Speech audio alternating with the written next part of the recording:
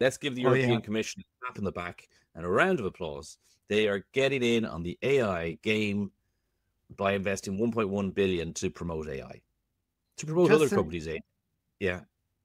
we just can't keep you happy. We just can't. Why don't you move to America? 1.1 billion. That would I get through thought you about would be one and a half happy. researchers. I thought you'd be happy about Europe's commitment to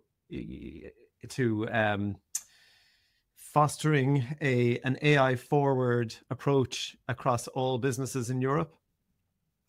Yes, with some European AI, then I'd be happy.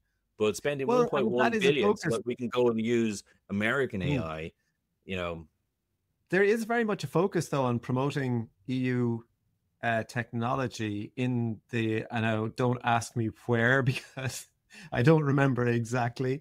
But I actually I was quite surprised at some of the language in some of the reports I was reading about the absolute necessity for us to use European models, and they very specifically mentioned stuff about models from other regions, the potential for actors to weaponize the AI.